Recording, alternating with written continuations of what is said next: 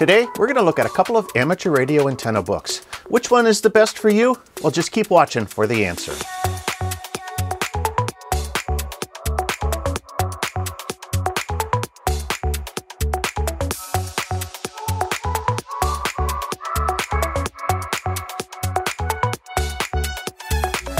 Recently, on the live stream, we had a discussion about antenna books, specifically the Rothammel Antenna Book.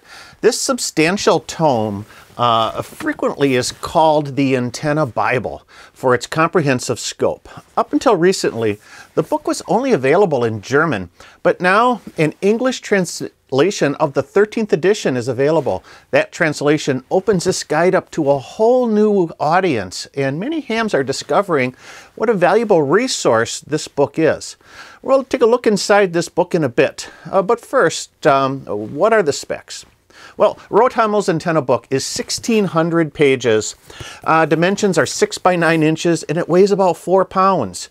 The paper has a textured finish, and the text is set in about 10-point type. This smaller typeface can make it a bit harder to read, so you're going to have to get your reading glasses all tuned up for it. Cost of the book is 59 euros. I ordered it online direct from the DARC, which is the German Amateur Radio Association. And with shipping, international shipping, and the exchange rate, final cost was approximately 87 US dollars. Now we're going to compare this book with the American Standard Antenna Guide, the ARRL Antenna Book. The ARRL Antenna Book has been around since 1939, and this is the new 25th edition, which has some pretty substantial updates in it. The latest edition was released in the fall of 2023. So this is the newest guide available. This book, you know, it's no slouch either. It weighs 5 pounds. It's 8 by 11 inches in size and has 1,120 pages. While the Rothammel Guide's paper has a little bit duller texture, the ARRL Antenna Books is more of a smooth coated paper, and it's set in an easier to read approximately 11-12 point type. The paperback edition retails for $69.95 and is available direct from the ARRL or from several online retailers. Now, for full disclosure, both of these books were purchased by me with my own funds. In perusing the books, you'll spot some key differences right away. So let's open them up, take a look at their contents, and we'll talk about what makes each of these guides a little bit different. We're first going to take a look at the ARRL Antenna Book. This is probably going to be, you know, for most amateur radio operators, this is probably going to be the one that you would be most interested in. So this is the new 25th edition. It came out in the autumn of 2023. The new 25th edition's got some new content in it, including expanded coverage of monopole or vertical antennas, new section on model optimization, shunt feeding, tower guidelines and adjustment, updated material on direction finding, and a new section on antennas for amateur radio astronomy. Also, another nice feature of the ARRL Antenna Book is it comes with a lot of downloadable content. You can download a PDF copy of this book so that you can read it on your favorite mobile device. You can also download many of the projects. There's a lot of projects in this book, but the downloadable content gives you just access to a lot more of those projects, including more detailed plans that you can't quite fit into this guide. We're going to take a quick look at the table of contents because I think this is kind of important. You know, what is available in this book, and starts off with antenna fundamentals. Talks about those basic antenna types for medium frequency and high frequency, long wires, phased arrays, broadside loops, frequency independent antennas.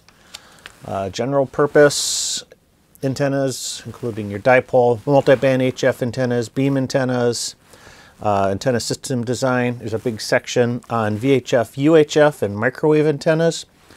Separate chapters on those, including portable antenna systems, mobile, stealth or limited space, and then transmission lines and system building.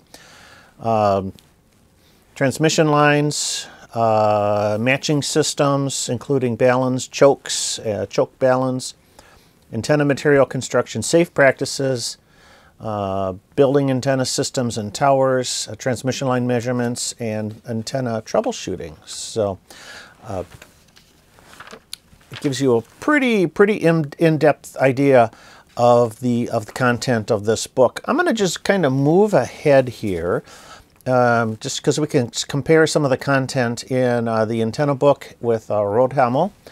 So I'm going to move ahead to this is a very popular style of antenna, and that would be the end-fed half-wave antenna. The end-fed half-wave is a popular antenna for many amateur radio operators, portable use, also for your fixed station. It's a good, fairly efficient antenna. So it tends to be a lot of people's first antenna to get onto the air. So looking at it, it tells you, it gives you a diagram of what you can expect for an end-fed half-wave antenna. The antenna wire, the feed point transformer, choke balun of some sort, the counterpoise. In the antenna book, it does recommend using a counterpoise for the end-fed half-wave antenna. And the reason being is that you can get, if you don't have a counterpoise for this style antenna, you can get common mode currents may travel down to the feed line, or your feed line itself might become the counterpoise for the antenna. So it functions very well with a counterpoise. Now, of course, you don't always have to use the counterpoise, because it says right in the here, the end-fed half-wave requires a counterpoise to stabilize the feed point impedance. The outer surface of the coaxial line often serves as a counterpoise. So do not use a feed point choke balun without a counterpoise wire. If it is necessary to reduce common mode RF currents on the feed line, a choke balun or line isolator can be added 10 or more feet from the feed point, where the feed line reaches ground level if the feed point is elevated. In the common configuration with the feed point near ground, a few feet of wire connected to the feed line shield will supplement the feed line shield from stabilizing feed point impedance. If installed with the feed point elevated, the feed line shield serves as a counterpoise itself, and a separate wire is not used. A ground wire is not necessary for temporary installation. So really good advice there for your end-fed half-wave antenna, if that's something that you're going to be using. So moving ahead, portable antenna systems. This is really new, kind of new content in the 25th edition of the antenna book. Portable operations have become really popular, like Parks on the Air and Summits on the Air, and I think that's really sort of have driven the editors of the antenna book to add more of this portable antenna systems into the latest edition. So talks about wire antennas, including the popular end-fed half-wave. We just talked about that. The end-fed random wire antenna, another popular portable antenna. Some compacts, whips, ground planes, the quarter wave ground plane antenna, a favorite of mine. Dipoles, tree-mounted antennas. Here's a project. One of the nice things about the antenna book, it does give you lots of projects, so that you could, the information in this book is complete enough that you could build an antenna using the information that's contained in the book itself. Some portable beams, including another favorite of mine, the Moxon antenna, and there's really good information here about the Moxon, including dimensions for some of the popular frequencies, ultralight antenna systems for portable operations, antenna supports, and kite and balloon supported antennas, and then finally impedance matching and our favorite over-under method of coiling your cable.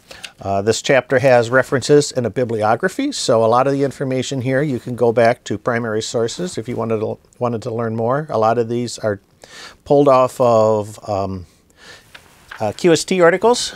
So nice thing about being an ARRL member is you've got access to all of those back issues of QST magazine, so you can always, if you want to learn more, you can look it up in the online archives. So that is the ARRL Antenna Book, the 25th edition.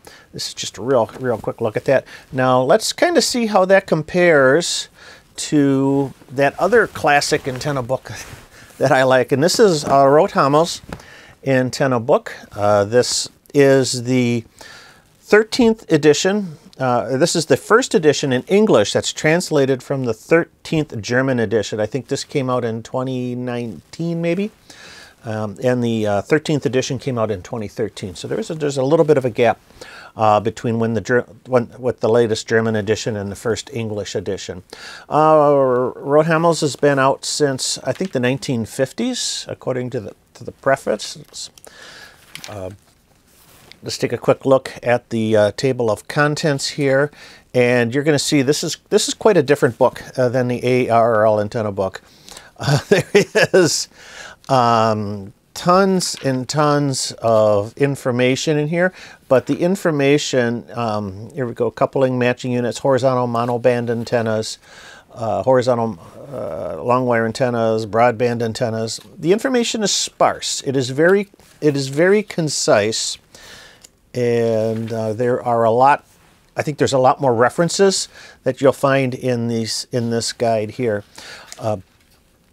Whereas the ARRL Antenna Book has a more practical approach to antennas, it leaves a lot of stuff out. So if there's an oddball or a different style of antenna that you're looking for, you may, if you don't find the information in the ARRL Antenna Book, you're definitely going to find it in Rothammels here, because this is just a big, long laundry list, a humongous catalog of everything that's available for antennas, and it tells you a lot.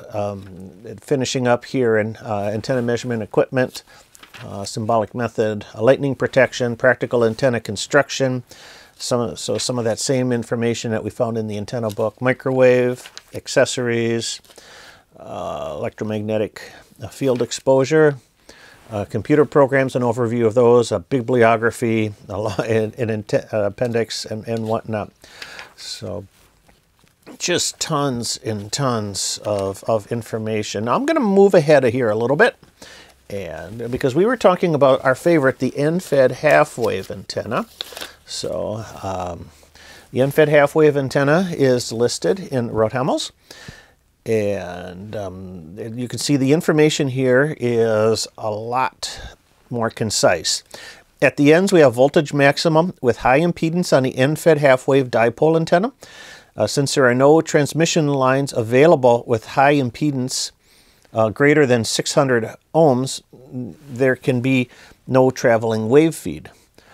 Only a standing wave feed with any characteristic impedance of the transmission line, such as the Zeppelin or other possibilities of coupling, the Fuchs antenna, etc., are possible. Every end-fed half-wave antenna needs a counterpoise. This does not mean, however, that an end-fed antenna without a counterpoise system would not work. They will work with anything that might have the same effect as a counterpoise, meaning your coaxial cable, of course. This may be the transmission line, or using when using coaxial cable, the outer screen, or other lines or metal surfaces in the vicinity. This causes common mode currents of the transmission line, which may produce radio and television interference. A connection between the lower end of the transmission line to the ground, either directly or via coupling, should be avoided. Otherwise, it may happen that the transmission line radiates more than the antenna itself. This occurs when a 3/4 wave matching line has a ground connection at the lower end. And there's a reference here. W8JI calculated this, and then they give you the reference where you can find that. So the information is just a lot more sparse, it's a lot more concise, but the basic information that we found in the ARRL Antenna Book, we certainly find in Rothammels Antenna Guide here. So it's, then you go on. I'm just going to look at another antenna style quickly. Now, we talked about the Moxon quickly in the Antenna Book. Same here. It gives you a definition of, of what the Moxon is, a little bit of its history, some references, advantages, and finally, the calculations on how you can build your own, along with a chart and a diagram. So if you wanted to build a Moxon antenna, you could basically build it with the formula, the chart, and the diagram that's in this book. One last thing here. Yeah, the Moxon beam, just another couple paragraphs on the antennas. So you can see quite a difference between how Rothammel goes at collecting and cataloging all of this information on different antenna styles, and how the ARRL Antenna Book goes about cataloging information on all of the of antenna styles. This is a lot more, there's a lot more comprehensive in the entire scope of antennas, but the information is more concise. So it's not as you're not going to get as much detail in this book, but if there's something you need to find, if there's something you want to know about an antenna, it'll tell you what what that basic style is. It'll give you references. In fact, if we go to the end of the chapter here, it'll give you references so that we can look up, where they pulled the information from. We can go to those original sources, and we can read, further read that information. And this is a lot. And and whereas the ARRL Antenna Book derives a lot of its information off of QST articles, which is totally understandable, this really gets into a wider field, a more diverse selection of resources, including websites and other books and journals and articles. So there we have it, Rothammels Antenna Book, the ARRL Antenna Book, and you're probably wondering the big question, which one is right for you? So let's talk about that. So which book is right for you? Well, Rothammels is certainly more comprehensive with its quantity of antenna styles and variations. The content is very direct and to the point. It may not have the depth that the other books have, but it does give you the references and links so you can use this as a jumping off point to go off and explore. On the other hand, the ARRL guide may not catalog such a diversity of antenna styles. The information is a bit deeper and more well-rounded. The ARRL Antenna Book also offers a substantial amount of electronic content to supplement the printed version, and has plans and diagrams that you can download for projects to build. Now, one thing that I've noticed between these books is that the ARRL guide is more of a snapshot of what is the current trend in amateur radio operation. If you've followed past editions of this book, you'll see that content is continually being added and content is taken away. If a design or style of antenna falls out of popular favor, it may be eliminated or have a diminished presence in a future edition. That's one of the reasons why past editions of the ARRL Antenna Guide are still quite popular. On the other hand, it feels like once an antenna makes its way into Rothammels, it is pretty much there to stay. You'll find that information on antennas, both old and new, and there's some pretty esoteric styles that are covered in the book. Not having any experience with the previous editions, since they were all printed in German, that's my feeling of how the revised 13th edition is.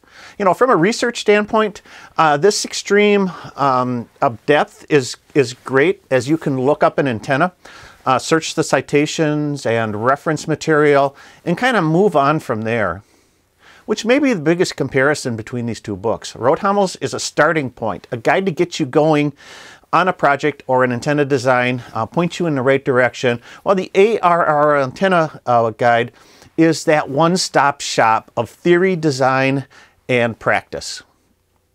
Now, if you're starting out on your journey to build your own antenna systems and want to know more about theory and design, I definitely add the ARRL Antenna Book to your library.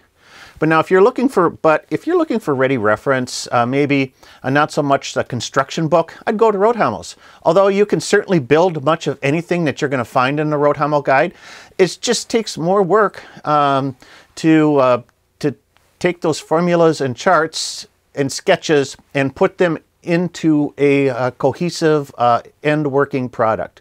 I found Rothammels to be a valuable resource in looking something up, getting a concise overview, and then working from there.